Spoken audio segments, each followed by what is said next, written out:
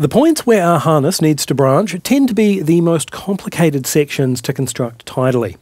Often we will strike a situation where a branch will contain wires from multiple different layers of the harness section from which it is branching out of, and this can make it difficult to tidily gather those wires together to form our new branch.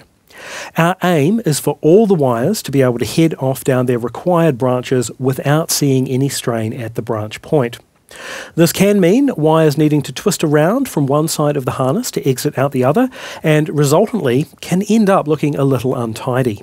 While we should strive for the bare transition point to be as tidy as possible, the reality is that it will almost always appear a little untidy, and what we really need to strive for is every wire being strain relieved, which we will accomplish with a combination of Kapton tape, our sheathing and our booting materials. Our harness sections between branch points will not change in construction along their length. The number of wires will remain the same, and all those wires will remain in their layers. The same cannot be said for branch points, however. Our branch points are going to be thoroughly strain relieved and typically booted in a rigid, mouldable, shrinkable boot. We take advantage of the strain relief at these points and use them to make the necessary changes to our harness construction. The two most common examples of this are reorganising our layer structure to account for wires that have branched out and any splice connections that we might need to make, most commonly a larger power supply wire splicing out to smaller wires to supply individual components, or a CAN bus branch making a connection to the main bus trunk. To show a typical example of how a harness might branch out, we'll have another look at our example harness section that we've previously designed and built. However, we have partially deconstructed it now. We'll branch this harness section out into 5 individual harness sections, exiting the main branch in 2 different directions. Our engine position signals and our knock sensor signals will continue along the main harness trunk. However, our ignition wiring, which was in the next layer up, needs to exit at a 90-degree angle.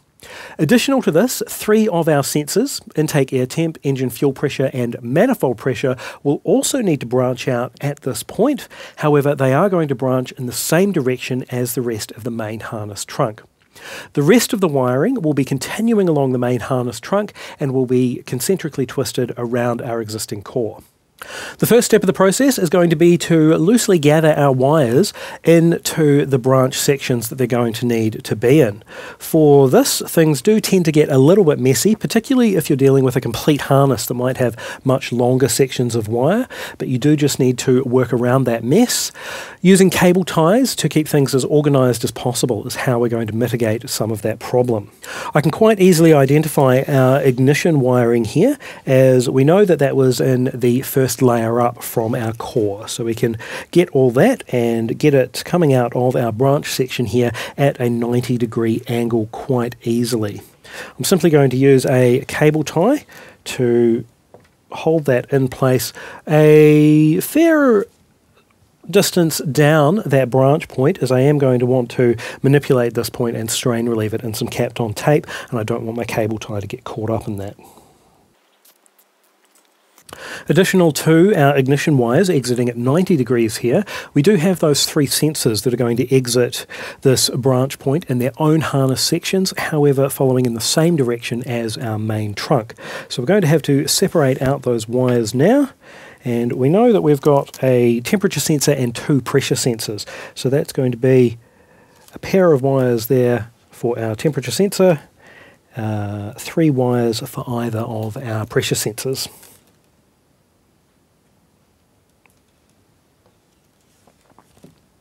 With those wires separated out, although they are going to form their own individual branch sections, I'd probably cable tie those out of the way all together, as it will tidy up the rest of the wiring that's going to head along our main harness trunk, and then we'll come back to these and organise them into their own individual branches.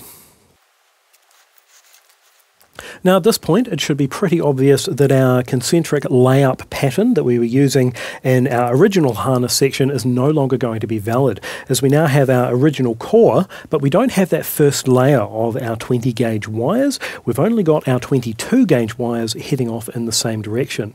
So at this point in your concentric layup design, you would have actually designed this section of the harness with a different layup that these wires would fall into.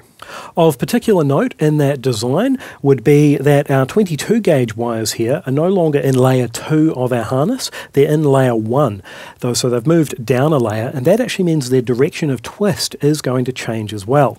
And this is what we meant earlier on when we were talking about our branch points being nice strain relieved points that we use to make the changes that we need to make to our harness construction. This is a point where we can change the twist direction of these wires as tidily as possible and then ensure that the harness section heading off down our main trunk here is going to be uniform along its length. So I'm going to cable tie the rest of our wiring nice and tidily out of the way here, along with our main harness core, as we know that this is going to end up wrapped around that, and we can get back to our branch points here and sort those out tidily into their individual branch sections. Clipping our temporary cable tie out of the way here, of course being nice and careful that we don't nick any of those wires underneath. We can now separate out into our individual branch sections. So we have 2 pressure sensors and 1 temperature sensor, but what that really means is that we've got 2 groups of 3 wires and 1 group of 2 wires. In that situation, these branch sections are going to end up just twisted around one another, so we can simply branch them out individually and secure them with a wee bit of Kapton tape, which is exactly what I'm going to do now.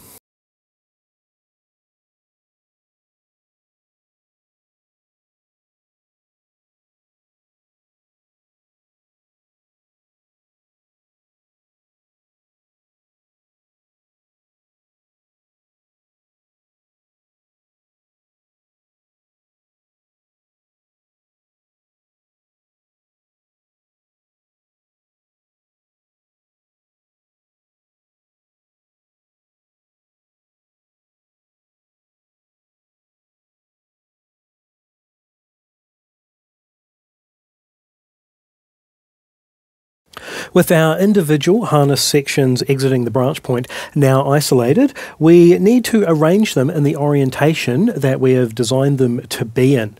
By that I mean that we will have designed them to exit that branch point in a particular order to make sure that none of those harness sections need to cross over one another as they head to their individual components.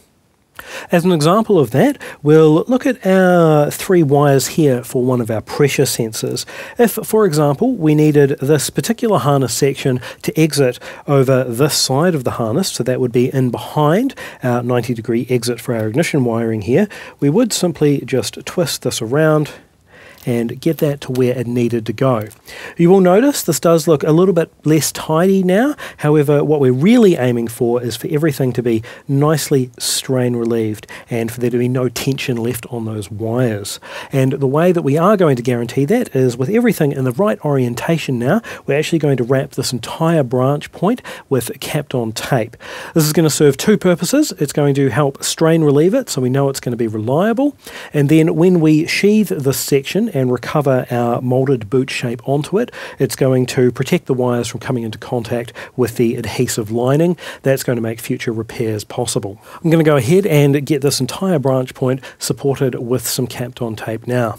When you're using the Kapton tape, you will notice that it's actually not particularly flexible, and as we are going to be wrapping it around corners, it's not going to lay nice and flat. Don't worry about that. You just want to make sure you have complete coverage, as you really want to be sealing those wires away from the adhesive that's going to be on the inside of that shrink boot.